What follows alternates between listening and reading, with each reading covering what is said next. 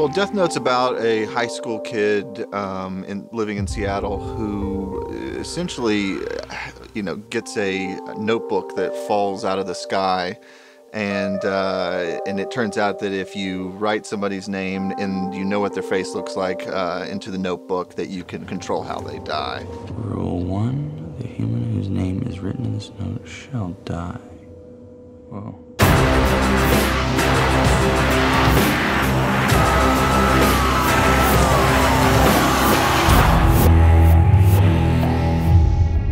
My overall approach to the sound is, that I kind of want it to feel a little bit like a throwback, but also something that you've never heard before. So there's a lot of 80s influence in it.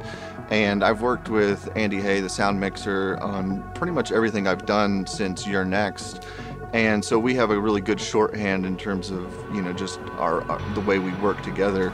So our sound team on Death Note is largely myself and Jeff Pitts, basically co-supervising.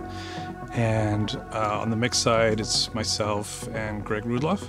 We have a score that is provided by Atticus and Leo Ross that is an amazing score. Adam is great to work with. He's very collaborative. He's one of the filmmakers that's willing to sit with you all day long, but he lets you do your thing. And it's all about engaging the audience. It's all about drawing them in. I've been a fan of Death Note for like 10 years now.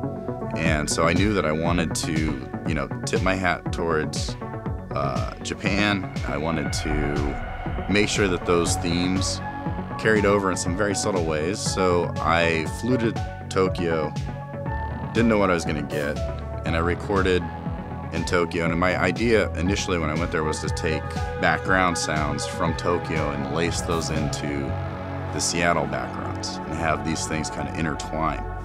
And that worked out well. So Willem Dafoe plays Ryuk, the Shinigami, the death god character. And we did 3 or 4 ADR sessions with him in a motion capture environment where his face is all marked up and he's wearing a helmet with lights and cameras capturing so not only his voice but also his face motion. Hey kid, it's pronounced Ryuk.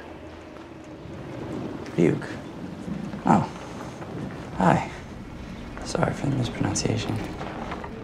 Well, working here at the Paramount Technicolor is great. I mean, this is the second film that I've mixed here. There's always like this, just an assurance that what you're hearing here is exactly, what you're gonna hear everywhere else. And it's only since I've, started coming here that I can actually sleep at night, at the end of the mix, knowing that like, okay, we got it. It sounds right. What we hear here is exactly what it is, and that's all you can really hope for.